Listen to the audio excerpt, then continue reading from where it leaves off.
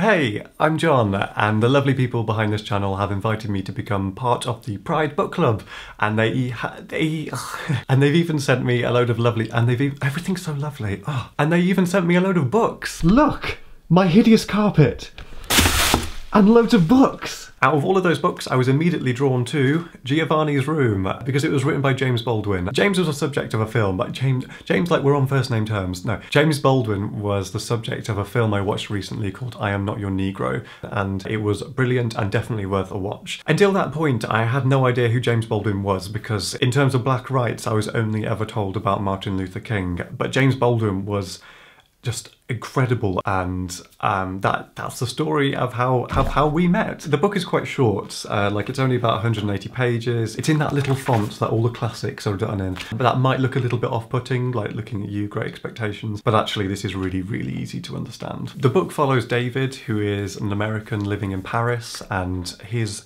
relationship with an Italian dude called Giovanni, and they're both guys. This is Pride Book Club. It gets pretty gay. Gay! I'm allowed to do that because I am one, and also I've just decided that we're going to reclaim that as a compliment. Giovanni's Room refers to Giovanni's room, which is where David and Giovanni first have sex. It's where they live together for a while, and there's also some metaphorical stuff going on there too, but I don't want to spoil anything. You know when you start reading a book and it's all nice and you're really chilled, and then suddenly the book's themes start hitting you and you fall back screaming about how relatable the whole thing is. That's what it was like for me reading this book. I think shame is probably the biggest theme that I took from this book. The feelings of shame that come with realising that you are attracted in whatever way to people that society tells you and has always told you that you shouldn't have. And it's that sense of not knowing why you feel ashamed and where that comes from, and then understanding that it's actually ingrained within you. I think it's fair to say that shame is probably part of most of the characters in this book, their development, and that is concluded to various degrees or not at all. And I think that while this book was written quite a long time ago, it's still completely applicable right now. This book got me really deep. I'm just putting that out there, okay? Like, man. Relationships with women is also a particularly prevalent theme that I picked up on. Men starting off in heterosexual relationships, then going to non-heterosexual relationships, and then back again. And the battling of how that feels and what you want to be feeling, and the awareness that you are causing pain in other people's lives. And like, it was just like reading my life story.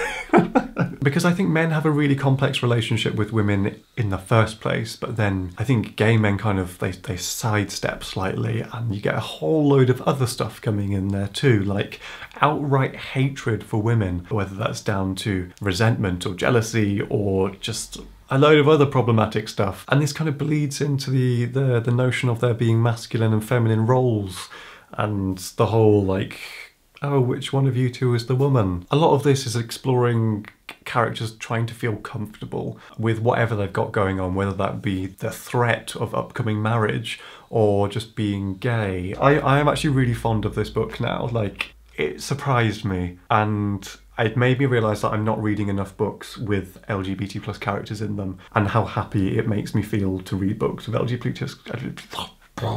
Have you ever been surprised by a book? Why? Like, let me know. Yeah, if you've got any other thoughts or stuff about everything that I've talked about, by the way, please comment below, because I would love to chat with you all about it. Pride Book Club will continue. He says as if nothing will be comparable to this video. Like, this is the end, guys. No need for pride. We're done. The gay agenda is complete. But in all seriousness, this series will continue, so make sure you're subscribed, and there is more information about it in the description box below. And if you want to talk about it on social media, make sure you use the hashtag. And yeah, if you want to see more of my face, then my channel is Jon Aitken, and you talk to me on Twitter at JonBeHere.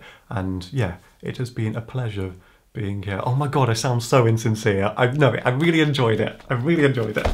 Also, it's about 10,000 degrees right now, and this book is a great fan. Just another recommendation, multiple usage.